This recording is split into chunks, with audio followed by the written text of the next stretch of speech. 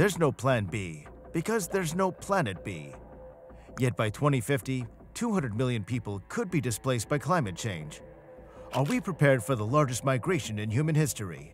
Who will be the climate refugees? Will they be welcomed with open arms or met with closed fists?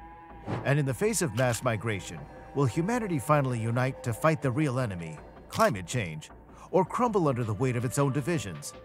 Let's find out by answering each of these questions throughout the video. In the past 100 years, the world's weather has been changing a lot. We've seen more extreme events like hurricanes, heat waves, and droughts. Remember Hurricane Ian, its fury ripping through Florida in 2022, displacing thousands and leaving a trail of devastation? Imagine that intensity becoming the norm, not the exception. Climate change is fueling extreme weather events like this, with 2023 seeing deadly floods in Europe, where Germany alone faced 4.9 billion euros in damage and tragic loss of life. As per the European Commission, climate change has caused over 145 billion euros in economic losses in the EU over the past decade. Just think about all the schools, hospitals, or important projects that could have been funded if these losses hadn't happened. Think of Australia's Black Summer fires in 2019 to 2020, scorching millions of hectares and displacing countless communities. Imagine that horror multiplied across continents, with California's Dixie Fire in 2021 offering a glimpse into a future where entire regions become tinderboxes, forcing mass evacuations. You'll be shocked to know that heat waves already kill more people than those who die as a direct result of violence and wars. So as you can see, no continent is safe from the horrors of nature's onslaught, and future predictions ring more warning bells. Experts predict that if things keep going as they are, Earth's average temperature could go up by 1.5 degrees Celsius sometime between 2030 and 2052, compared to before factories and machines were around. This might not sound like much, but it's enough to cause big problems for ice, plants, and animals, and the way we grow food. Among all the challenges we face, one looms large: the global refugee crisis. More and more people are being forced to leave their homes every year. By 2021, the number reached 89.3 million, doubling what it was a decade ago. By 2022, it rose to 100 million, with climate disasters displacing even more people than conflicts. For example, floods in Pakistan displaced 33 million people, while millions in Africa suffered from drought and the threat of famine, stretching from the Horn of Africa to the West Coast. If that wasn't enough, a study from 2020 warns that by 2070, depending on population growth and warming scenarios, 1 to 3 billion people are projected to be living in areas with climate conditions that have not historically been hospitable for humanity over the past 6,000 years. Now, if you're enjoying the video so far, I invite you to like it and subscribe to the channel.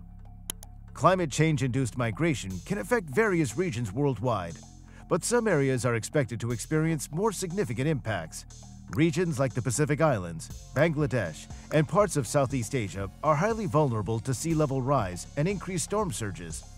Coastal erosion and inundation threaten livelihoods and force communities to relocate to safer areas. For example, residents of Tuvalu, Kiribati, and the Maldives are already considering relocation due to rising sea levels. You know what's worse? The Indonesian capital of Jakarta is home to 10 million people, but is also one of the fastest sinking cities in the world. If this goes unchecked, parts of the megacity could be entirely submerged by 2050. Similarly, Africa is the worst hit. Countries like Somalia, Sudan, and Nigeria are experiencing conflicts and displacement exacerbated by resource scarcity and climate change impacts. Additionally, Lake Chad, a vital water source for millions, has shrunk significantly, leading to displacement and competition over dwindling resources. Besides the Pacific Islands mentioned earlier, small island nations in the Caribbean, such as Haiti and the Dominican Republic, are susceptible to hurricanes, flooding, and soil erosion. So data suggests that most of the climate refugees would be from the global south. And the irony is that the global north generally has higher per capita emissions and greater overall emissions due to their higher levels of industrial activity, transportation infrastructure, and energy consumption. But the question lies, will the world or the global north in the coming future accept climate migrants with open arms? An analysis of the present situation might give us a peek into the future. Currently, many countries, such as the UK, are accommodating climate refugees. In 2020, the UK received 8,400 migrants, which has skyrocketed to a staggering 40,000 in 2022, with numbers continuing to rise. A significant portion of these migrants are fleeing climate-related issues. While it's admirable to offer refuge to those displaced by environmental disasters, the influx of migrants is posing challenges for the UK. Unlike traditional conflicts, these migrants arrive not on warships, but in flimsy boats across the English Channel, their aspirations both fragile and determined. This unchecked migration is straining the UK's already burdened systems, grappling with high housing demand, elevated crime rates, challenges in education and healthcare, and rising grocery prices. It's disheartening to witness many of these migrants facing hardships, with some stranded in airports, others deported, and many exploited. Consider the consequences if more migrants continue to flock to the UK in the near future.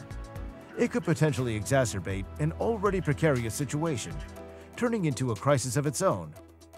Just like Britain, this present-day migrant crisis spills to the United States as well.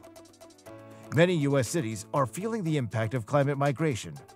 Take Chicago, for example, a sanctuary city where local authorities can choose not to enforce federal immigration laws. Around 20,000 migrants were transported there from Texas, putting a significant strain on the city's resources and finances. Texas itself is grappling with its own migrant challenges. New York City is facing a similar situation.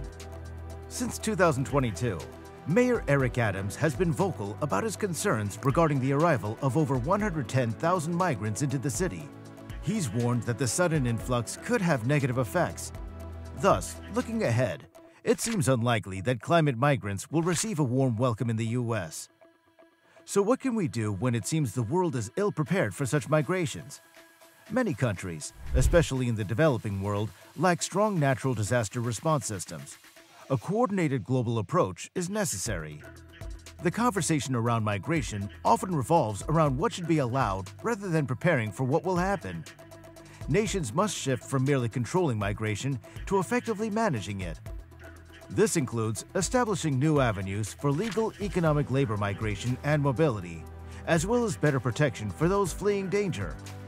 There's a suggestion to offer everyone an official form of United Nations citizenship alongside their birth citizenship, especially for those born in refugee camps or citizens of small island states facing extinction due to climate change. This could ensure international recognition and assistance, though citizenship is a basic human right. Political theorist David Held argues that we've outgrown national boundaries due to globalization, and it's time to form a cosmopolitan democracy at a global level. We need new global cooperation to address the scale of the climate crisis, potentially through new international citizenship and global bodies for migration and environmental management.